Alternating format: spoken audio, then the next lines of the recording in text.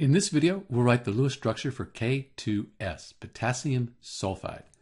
Potassium, that's a metal, and then sulfur, that's a nonmetal. When you have a metal and a nonmetal, you have an ionic compound.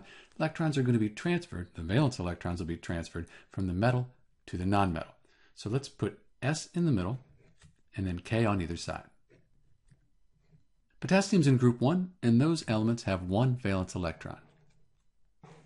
Sulfur, that's in group 16, sometimes called 6A. It has 6 valence electrons. So we said the metal would transfer valence electrons to the nonmetal. So potassium transfers one valence electron to the sulfur here. And because electrons are negative and potassium just lost one, it becomes a 1+. Same thing over here. The sulfur, that's gained 2 electrons. It's gained 2 negative charges. So it becomes a 2-. Let's put brackets around the sulfide ion here. And you'll often see them around the positive ions. That makes this the Lewis structure for K2S, potassium sulfide. What we've drawn here is called a formula unit.